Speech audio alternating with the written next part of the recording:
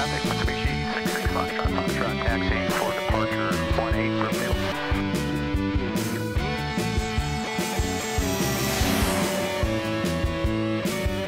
Well, right now we're in Marceline, Missouri at Morfans LLC.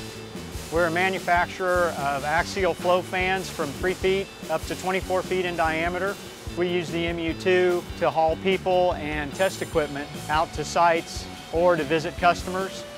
It helps to have a plane that can get in and out of short fields and get there quickly.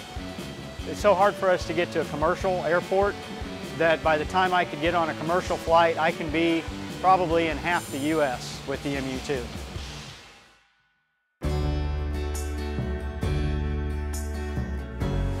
Shortly after the earthquake in Haiti, just a few months after that, there was a call for MU-2 pilots to go down and help out. And I told my wife, I think on a Wednesday night, that we were going to head down the next day. And some local ladies heard about that and volunteered to send along some first aid equipment that had been stored in the courthouse since the civil defense days when it was a bomb shelter.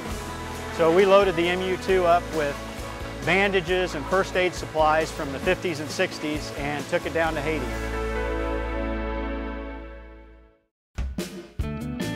And I picked the MU-2 because of the economy of purchase, the economy of operation. I truly did feel that it was a safe airplane, and the speed and the range was just what I needed.